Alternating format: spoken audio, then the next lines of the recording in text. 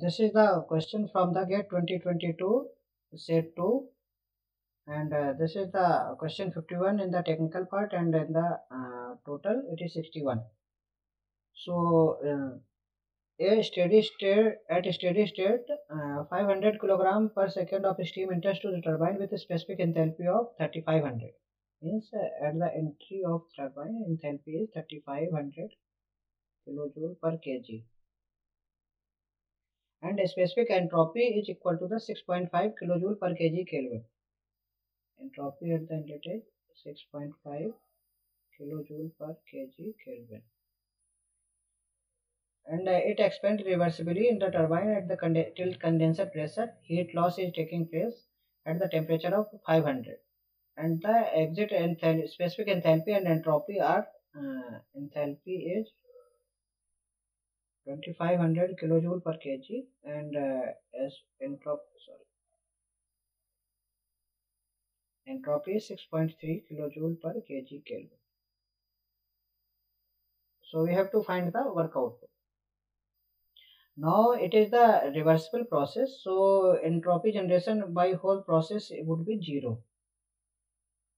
So in order to make that 0, entropy incoming to the system is incoming to turbine is 500, and this incoming entropy value, and entropy going out of the system is same mass, and the value is this.